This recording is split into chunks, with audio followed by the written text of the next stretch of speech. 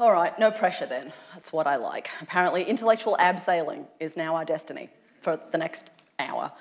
Listen, I too want to acknowledge that we meet on Ngunnawal country, and I want to thank Wally for that incredibly gracious welcome to country. I've spent 30 years living in the United States, and one of the great pleasures for me is to come home and get to be part of that ritual again. Whilst America may also be a country that is previously occupied, it is never acknowledged. And there's something really powerful about the fact that we get to sit here and remember that every time we open an event. So I know sometimes it feels like a ritual, but I actually think it's a really important one, so I want to thank Wally for that. I also want to thank Brian for his gracious and pointed introduction. Most of you don't know quite how much is sitting underneath Brian's notion of saying we had a few hiccups. Can I actually have a quick show of hands of who was here last year when we kicked this off? Excellent, recidivists, that's what I like. Good. That I have things to tell you. For the rest of you, it's a little bit of a new adventure and a new journey. As Brian said, a year ago on Monday, we met in a building just across the road to kick off the first of the ANU's Innovation Institutes. These were designed to be ideas incubators and a place that we could build new sorts of knowledge, create new kinds of experiences, and find new ways of connecting those experiences up. And Brian's right, it's been an extraordinary adventure. It is certainly the case that were I to write the comparative ethnography of my 20 years in Silicon Valley and my 2 years at the ANU, I fear it would be a bestseller for all the wrong reasons. So let us imagine that potted ethnography is waiting. That's not this talk. What I thought I'd do instead was reflect on where we've been, where we are going, and the moving pieces that are involved in it. And in fact, I wanted to start where I left off. So those of you in the room may remember a year ago, my very last PowerPoint slide was this. I said, we're launching the 3A Institute and we need everyone's help.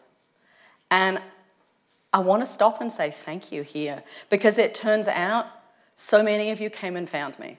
I want to thank all the people that have been incredibly supportive to me. I have to thank my Canberra family and my mother, Diane Bell, who is in the audience again, for all the ways in which they have made it easier to come home than it should have been.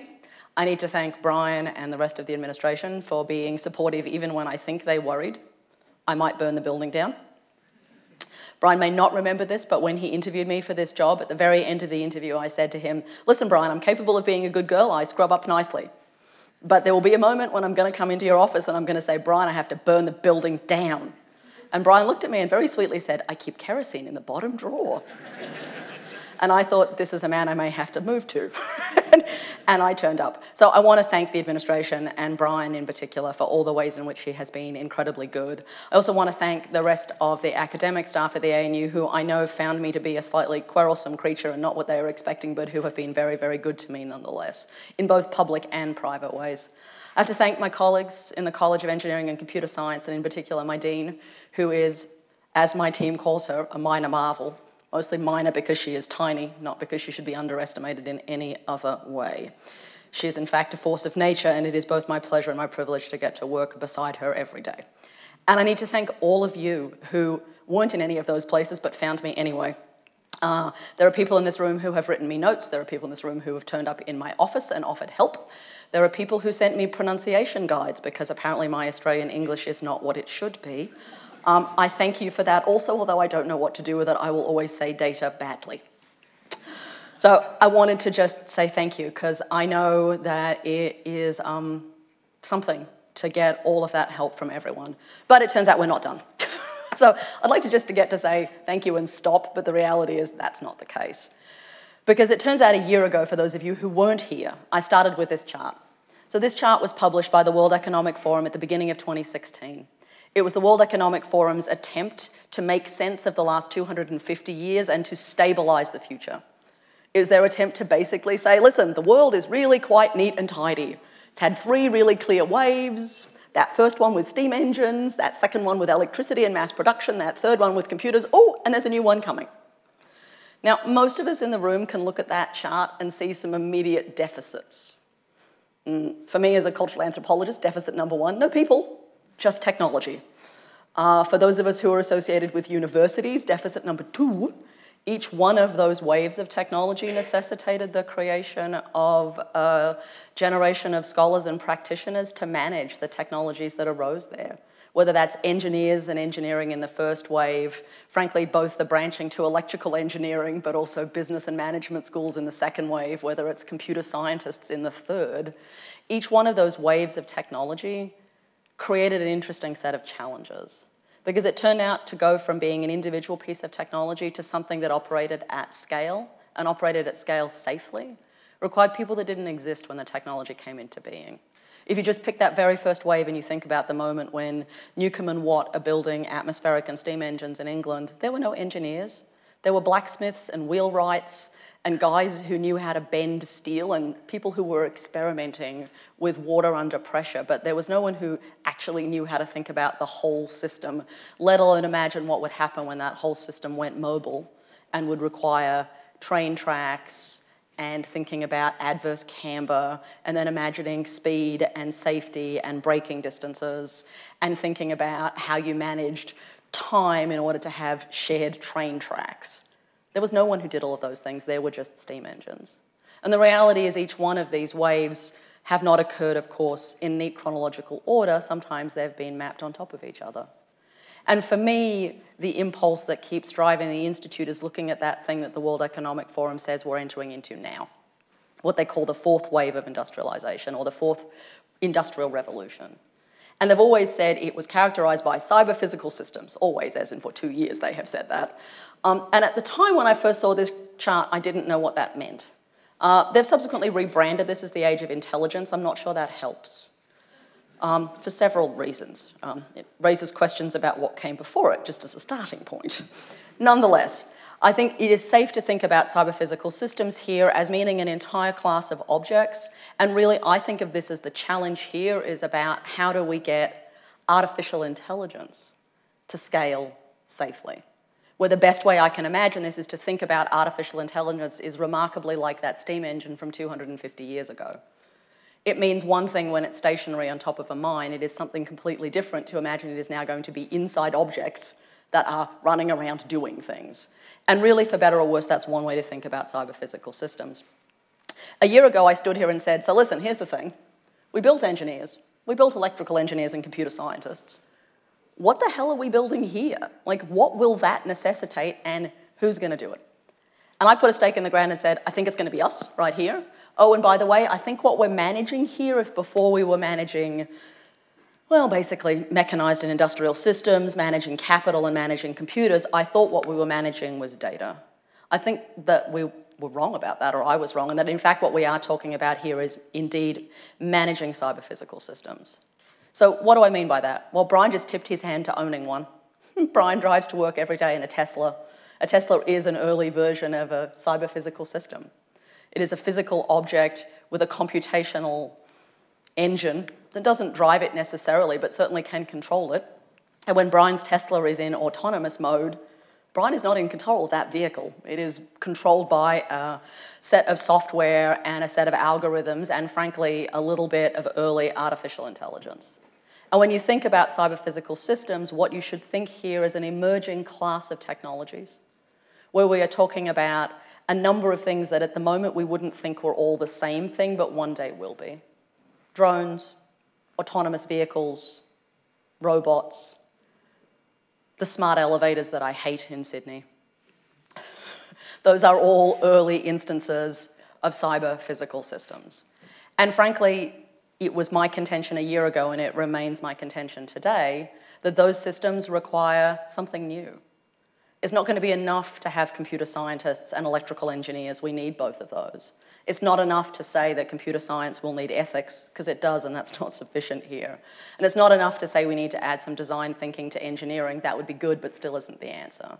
The reality is this class of objects require something new, something that doesn't exist yet. And so I stood on a stage not far from here a year ago and said, right, so we're going to build something new. And I said there were 4 things that I needed to do at that moment in time. I said, I can't do it by myself because that's depressing. Also, you don't scale that way. Also, I didn't want to do it by myself. So I said, I need to find some people. And at the time, I thought that would be an interesting challenge, in no small part because I needed to convince them to move to Canberra, which was mean. And that was the response you all had last year. Just why wouldn't people want to move to Canberra? It's great. I'm thinking it's been a long, cold winter. So problem number 1 was find people who want to work on the problem. And who would those people be? The second bit was, well, it's all very well and good for you to say cyber-physical systems, but like, do you have one more click down on that? Like, do you have anything more you can say there? And then I said, and it's not just enough to identify what the questions are, you're going to have to find ways to test and verify them, and what would that look like? And then, oh, by the way, because in fact this is happening at the Australian National University, not at a company in Silicon Valley, it's not just enough to build the knowledge, you actually have to train people, create the next generation of scholars and practitioners, find other people who want to take that knowledge out into the world. Brian has been talking a little bit recently about the fact that the role of the Australian National University is about intellectual leadership, not just academic excellence. And I look at that and I think this is a place where that is true. It's actually about how do we create something that's a little bit different and a little bit new. So I gave this myself as my running list, and I thought I'd use this to architect the rest of this evening to show you what we did. So step one was find people. So a year ago I went, I'm going to need to find some people. And then I had the problem of going, if you're building a new discipline, you can't very well say, I'd like the people that do cyber-physical systems because they didn't exist. And I was lucky enough that already a year ago, there were 2 people in the room who had found me and a third who wouldn't leave my office and read every book I gave him. And I kept giving him more books because I hoped one day he would go away, and he didn't, and I'm deeply grateful for that. So we put out a call, those of us that were then together, to find new people. And it's an interesting process at a university to put out a call for academic jobs in a College of Engineering and Computer Science where you don't require engineering and computer science as the degrees, where you suggest that you're more interested in people's attributes than their disciplinary excellence. And so when I said I wanted people who were team players, that were collaborative, and wanted to build something, we did have an interesting argument about whether that was counterintuitive to academic excellence. I, of course, believed it wasn't. And so as of today, astonishingly, there are 10 of us.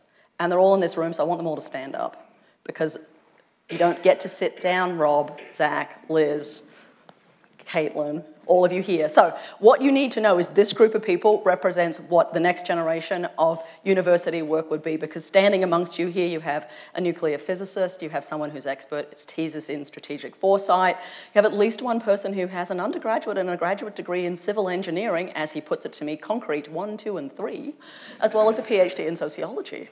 You have someone whose undergraduate degree is in computer science and whose PhD is in human geography. You have people whose backgrounds are in interdisciplinary studies, in the law, in biomedicine, and in anthropology. Oh, and that's not me. You have people in the room who can juggle. You have people in the room who do theatre and improv. You have someone in the room who has spent 5 years doing scientific diplomacy. Obviously not for the Australian or American governments. And you have at least one person here whose background is in feminist theory, just like me. And it turns out, if you want to build a new world, you want all of that. You want people who range in age from 25 to 51. You want people who were born in Australia and born in all other parts of the world. You want people who have had careers that aren't even started yet. And I'm really lucky because all these people said yes to me. And you're all really lucky because these people are who's going to build the next world. So will you join me in thanking them?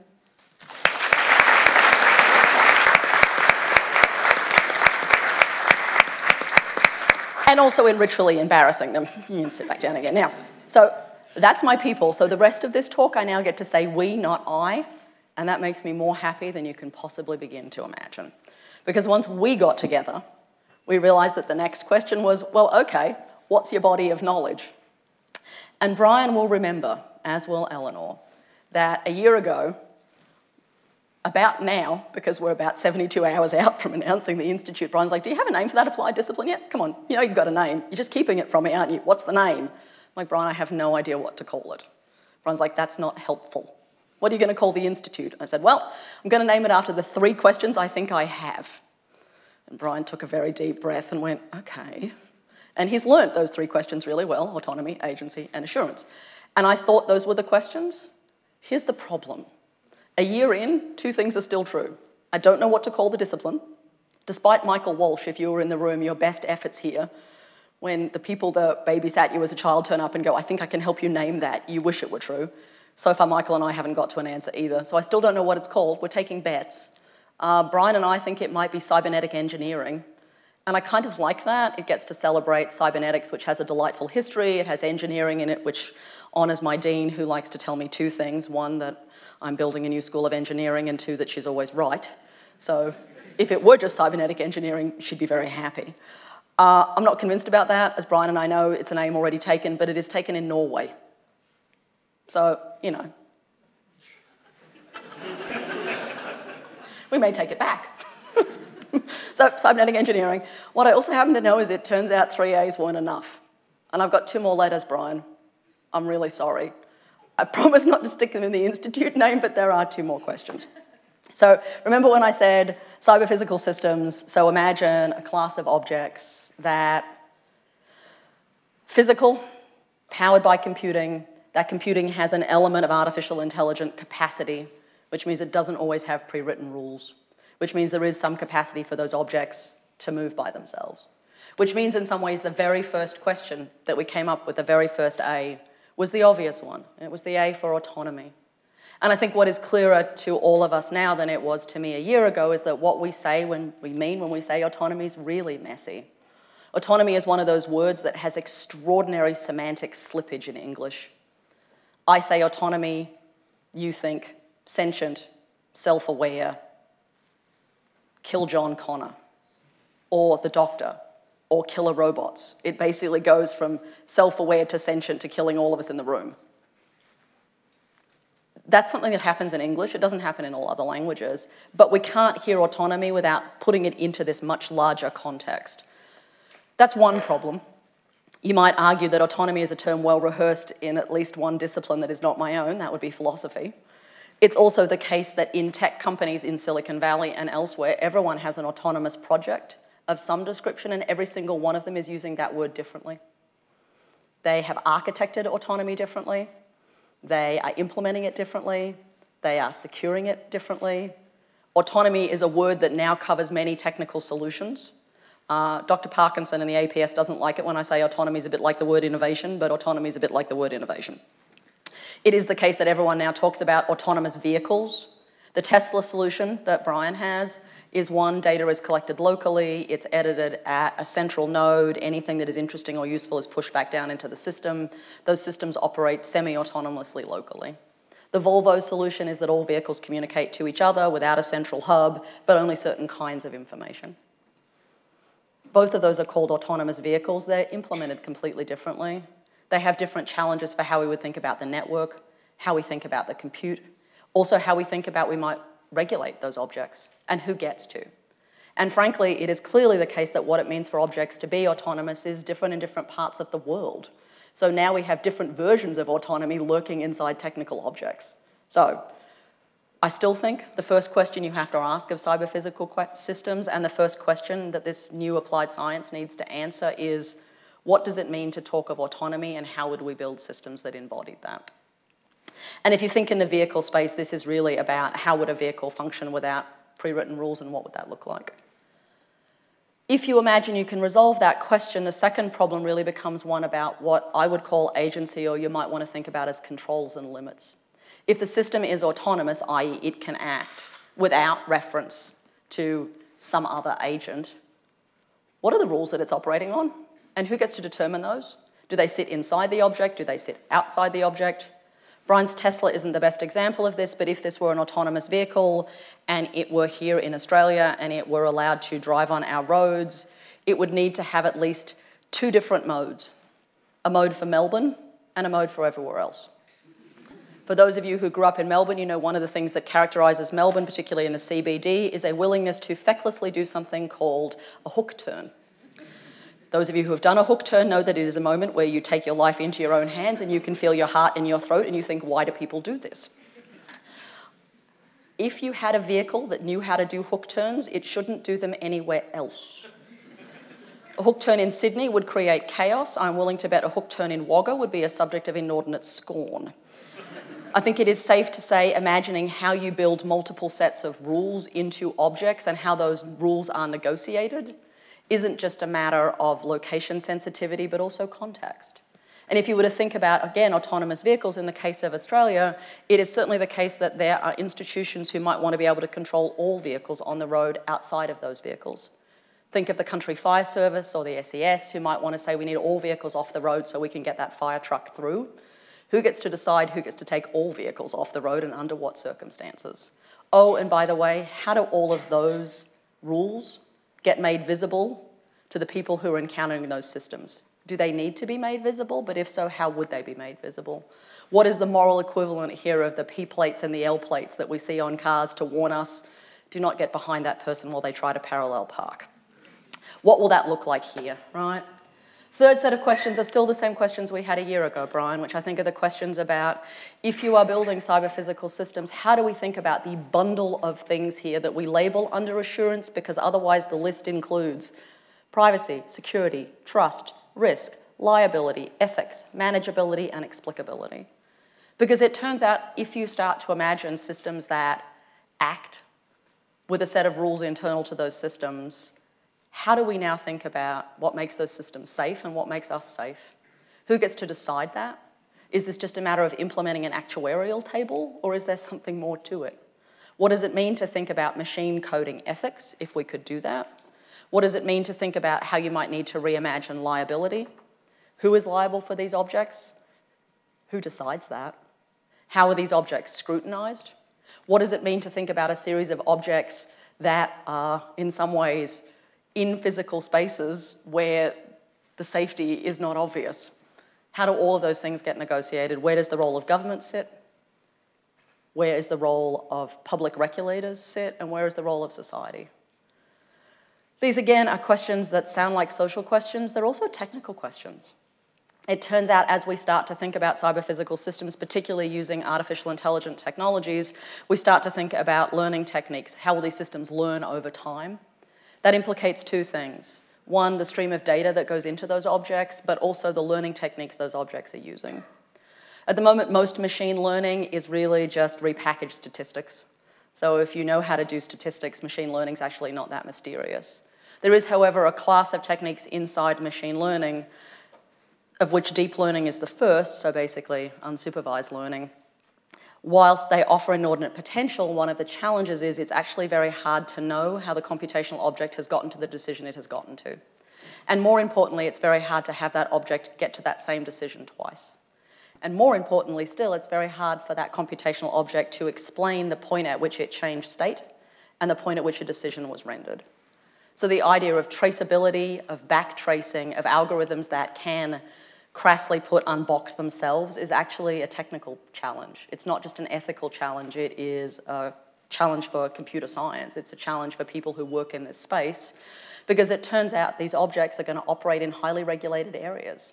Whether it's cars on the road, whether it's financial services systems, whether it is my much hated elevators, whether it is things that sit inside objects that are in medicine, finance, and the law, these are all highly controlled spaces. And so having algorithms that can explain how a decision was rendered is the only, in some ways, option here. Because heaven forfend we be in 2025 at the next Royal Commission into the banking in Australia, and the CEOs of the Australian banks, to a woman, I say hopefully, find themselves saying, I don't actually know what happened to you, super, the algorithm did it. I think we would find that as unsatisfactory as we have found the current set of answers, and this is a set where there are technical questions that have outwork. So the first questions remain the same. When you talk about cyber-physical systems, we need to resolve the issue of, are these objects autonomous? If so, what do we mean by that? How do we plan to implement it and secure it? The second set of questions remain the same too, which is what are the rule sets, who gets to determine them, who will update them, modify them, make them public, scrutinize them. And the third set of questions too, how will we think about safety, security, ethics? There's two more questions that have become really clear to us as we have spent the year in some ways talking these things through.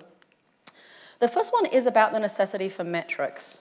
So if you think back to that chart from the World Economic Forum of the 4 waves of industrialization, steam engines, mass production lines, electricity, computers. One of the ways all of those systems were measured was by productivity and efficiency. Those were in some ways the dominant metrics of the last 250 years. Did the thing do it faster, cheaper, for less, in some way, right? They were dominant metrics. I think there is an argument here to pause briefly and consider what are the metrics we wish to see at work here. Part of the reason I think that has to do with the fact that having spent 20 years in a manufacturing company, I know you make what you measure. And so thinking about what the measurements are drives what the behaviours are, or at least that is one way of thinking about it. In this instance, I think if we look at some of the early examples of cyber-physical systems, autonomous vehicles, for instance, the language that we hear there from manufacturers and regulators isn't one about efficiency, it's one about safety. These objects will be safer than humans, not necessarily more efficient than humans. It's certainly the case if you listen to some of the conversations about drones, whether they are in the air or on the water or indeed under the water. It's about, can we see more of the world than the human can see? So can we extend our capacity to know things? Can we get more data? I'm not sure, again, that's about more efficiency. It's not necessarily more efficient data, it isn't just volume. It's also the case if you think back to that prior example about certain kinds of machine learning techniques. There are things we already know emerging in the artificial intelligence space that are issues in terms of a different kind of metric. So according to one of my colleagues, in this year, so in 2018, about 10% of the world's electricity budget is spent in server farms. So 10% of the entire world's energy is spent in server farms. That's an extraordinary number. It's more remarkable if you imagine that we are moving into a world of greater technological density. And those devices at the moment, even if you could solve the energy constraints of them, the density and energy trade-off is quite high. It is also the case that some of the algorithms that are already at use, I'm thinking of Bitcoin mining among other things and also deep learning, are techniques that are actually really energy intensive. So they require a great deal of energy to use those techniques.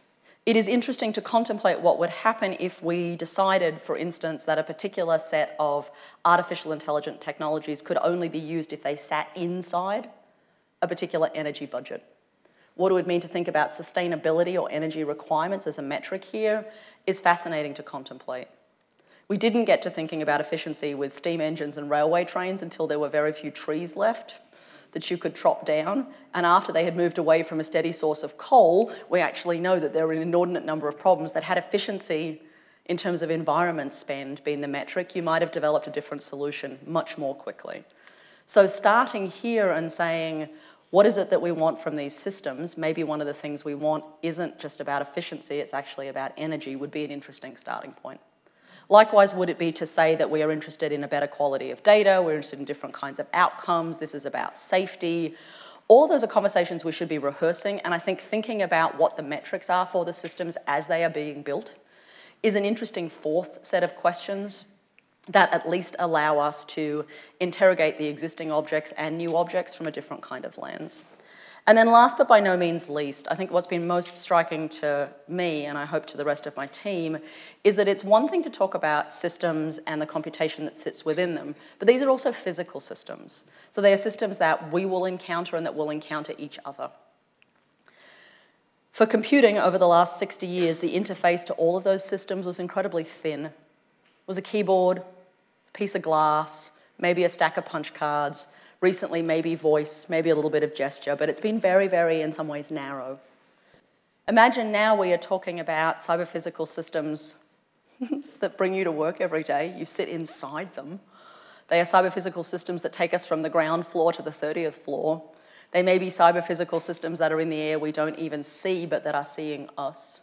They may be systems that are talking to each other about us. Not quite your ancestors, Wally, but certainly an interesting world to contemplate when a building like this might be talking to the local power authority to talk about how much energy is being expended in the building in order to drive a different energy budget. So imagining that all these systems are going to have interfaces, where the interface isn't as simple as the human-computer interaction, but might be something bigger and more complicated. And here it's also a matter of not dragging 20th and 21st century metaphors for interaction with us into the new world. I do not want to contemplate a world in which every encounter with a cyber-physical system commences with me attempting to remember what my 12-digit password is that has an uppercase and a lowercase, a hexadecimal and a number. That would be bad. And yet we know that when we think about security, that is in fact the dominant notion we have, is that we should have hard passwords. I don't want a world of hard passwords. I also know from having spent time in the security space in the United States that the notion of using your biometric ID as an authentication isn't very helpful either. The United States government, as of 2 years ago, had this most single significant breach in their data layer, and what they lost was 20 million records of individuals. That was one thing. The second thing they lost, much more importantly, was 1 million fingerprints, or more to the point, 10 million fingerprints of 1 million individuals. And whilst it is the case that we can change our passwords or update them every 90 days, it's a completely different thing to think about how we might update our fingerprints. So imagining how it is that we want to engage with these systems, complicated too. So what we know a year in is that there are at least 5 questions about cyber-physical systems, not 3. Because I really am quite fond of Brian, I'm not going to rename the institute Amy, which is I think what this gets us to, because that, whilst attractive, is not helpful. So we will still be the 3 A's plus 2. So remember I said after you build a body of knowledge, you should verify and test it. So that's the second thing we've been doing over the last 3 to 6 months, is thinking about how do you test and verify those questions, right? What would it mean to start to say, well, that makes sense to me. Does it make sense to anyone else? So part of what you do is go and spend a lot of time talking to people and going, here are the questions, do they resonate? And once people get past the fact that I keep putting a picture of Furby up there, because why not, they are willing to start to say, yeah, maybe. So part of what we decided, in addition to having conversations with, as Brian listed, our peers around the university, our peers in the broader community, people in both the tech field in Australia and the US and across other sectors, in addition to having those kind of conversations, we also thought it would be really good to conduct qualitative research. And so to that end, starting about 2.5 months ago, we've been kicking off slowly an initiative to conduct qualitative research in 5 field sites around the world. We wanted to find people that were thinking about cyber-physical systems. Maybe they were building them, maybe they were regulating them, maybe they were imagining what they could do with them. But we were interested in thinking about, beyond autonomous vehicles and drones, in those senses, what were people doing, and how might spending time with people who were building, working through, and using those systems help inform our questions better. And while I don't want to get into the details of who the partners are, suffice it to say it is global. It includes scientific research organisations, it includes at least one arts and creative organisation, because I think it's really important to get beyond imagining this is all just about productivity tools. Imagine it includes technical systems that are in the air, underwater, happily for Brian and I, in space. Turns out building semi-autonomous and autonomous things for space is much harder than almost anything else for obvious reasons. You can't pick it up, smash it around and reboot it. It's too far away. So we have the interesting challenge of now spending time in those organisations, of getting a sense of what people's imaginings of these objects are, about what they hope they're going to do with them, about what they're already doing with them, about what the challenges that they are already encountering. And some of the earliest conversations here are kind of the obvious ones, right? Everyone is grappling with the what set of rules do you use, in a both pragmatic sense and a technical sense. Everyone is grappling with the, well, who the hell do we hire to do this work? Everyone is grappling with the, that thing didn't quite work the way I expected it to. And those are the right kinds of places, right? So I hope a year from now, in a different building somewhere on campus, we'll get to talk about what that set of research has produced. But for me, it was a way of starting to say, rather than trying to build a system and build an applied science in isolation, we should build it in conversation and in dialogue. That was hugely important to me. And then you remember, after testing and verifying, there was training a whole new generation of practitioners. And you'll be happy to know, Dean Huntington, it is past 5 p.m. So we are training a new generation of practitioners. In order to do that, we decided to do a couple of things. We got together all sorts of people from all over the university and went, come and hang around with us. Also, please come and make things with us. Also, let's see if any of those ideas scale. Good news is they did. And we had a whole series of extraordinary moments led by a number of wonderful people in this room where we actually spent time trying to work out whether there were ways that we could talk about those questions and talk about those objects and talk about the consequences in a way that started to get us closer to an academic encounter or an academic endeavour. When Brian and Eleanor and I kicked off the Institute a year ago, there was a white paper. In the appendix to that white paper, I said we wouldn't get around to educational activity until 2022. That seemed like a really long time from now. And so 10 weeks ago, I went to the Vice Chancellor and said, I think I can do it quicker. And Brian, to his everlasting credit, went, yeah, okay. And smiled at me because he reasonably went, you've met the ANU, Genevieve, that is not what's going to happen, but go your hardest. And go our hardest, my team and I did. So over the last 10 weeks, my team and I have built out a series of courses that we hope we can use as a way to test the applied science. Why wait till it's perfect when the clearest lesson I have over the last 20 years is iterate, learn, fail, pick yourself up and do it again. And so we built out courses. We built out courses that we think have something distinctive, unique and wonderful in them. That for me is about how do we move from problem solving to question framing? How do we think about teaching in a slightly different way? And how might we create that first generation of practitioners? And so in a manner that is deeply complicated, the arcana of which will sit within the rules and walls of this institution, what I can tell you is that starting on Monday, the 3A Institute will be taking applications for its first cohort of students in 2019. And the mic died. No, that didn't. Good. That would be mean. Can't kill it now. It's on a slide. Maya's going to put it on the internet. Exactly. Right.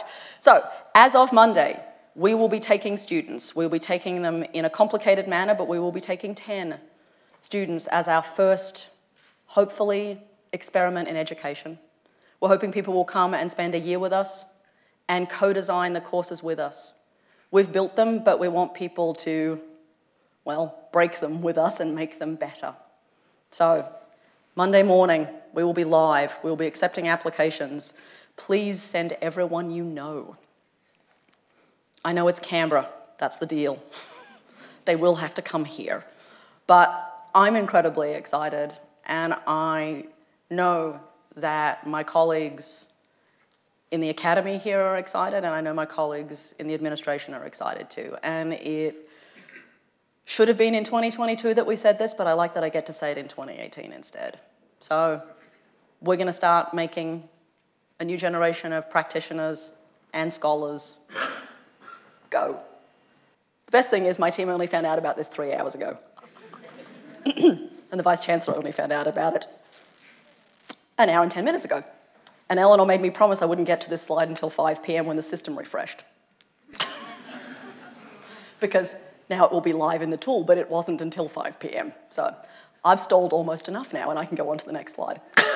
So last but by no means least, for me and my team, I think what we need to get done is really clear. When I look out over the next year and beyond, I know it's really just about 3 things, and it's about the same 3 things it's always been about.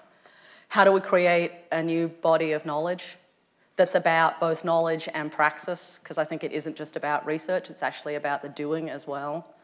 It's hugely important to my team and I that this doesn't happen in isolation. I don't want to be sitting in a room somewhere talking to ourselves. I desperately want this to be a broader conversation with everyone. And last but no means least, I don't want the knowledge that we're making to be locked up inside the institution. I started thinking the other day, Brian, that universities were a bit like seed libraries. We got to hold seeds, but really what we should be doing was sending them out into the world so other people can cultivate them. And that's what my team and I want. We want to build something. That's why we all came here. We want to build something. We want to build something that matters, and we want to build it at scale. And that means exactly like a year ago, I still need everyone's help. Because I scaled safely in a year. I've gone from 1 to 10, but we're going to need a little bit more to get it really done. So I asked a year ago for the help of everyone in the room and everyone out there on the internet. I don't need help with my pronunciation anymore. It's kind of a foregone conclusion. I do need help with all of this work and this heavy lifting. If there are people you think we should be talking to, if there are ideas you think are interesting, if you just want to come and spend time with us, find us, connect to us. We have a mailing list. We have a website. By Monday, we'll be taking applications. I'm just going to keep saying that so that that makes it true. On Monday, we will be taking students. So, please. All I know is that a year ago, this was the right place to do it, and it was the right time, and a year later, those things are both still true. I sometimes get asked, 18 months in, why I would possibly come back to Australia and leave Silicon Valley, and why, in some ways, the inference being I would be foolish enough to do this on the edge of the universe. Here's what I know. The only way you could build this is not to be in Silicon Valley. I have a great deal of respect for my colleagues and my friends there, and I miss a great deal about my life there. I also know that the timescales there are very, very short. And short term there is, oh, maybe this quarter. And I need an academic short term of about a year for the next piece of work to get done. But I hope I won't be doing it by myself. I know there are at least 10 people in the room who are doing it with me, and I hope there will be a whole lot more. So with that, I'm going to stop and say thank you.